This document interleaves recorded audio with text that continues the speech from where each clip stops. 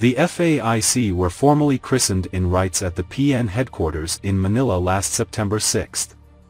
They were sponsored by Soledad B. Bacaro, the wife of Armed Forces of the Philippines Chief of Staff Lieutenant Gen. Bartolome Vicente Bacaro.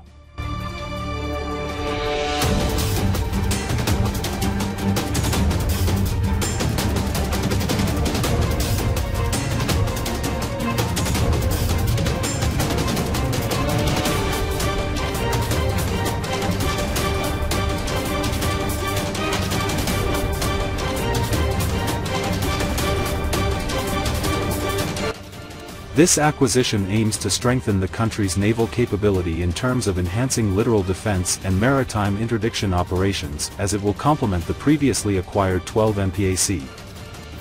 Of the PN spokesperson Commander Benjo Negranza said earlier.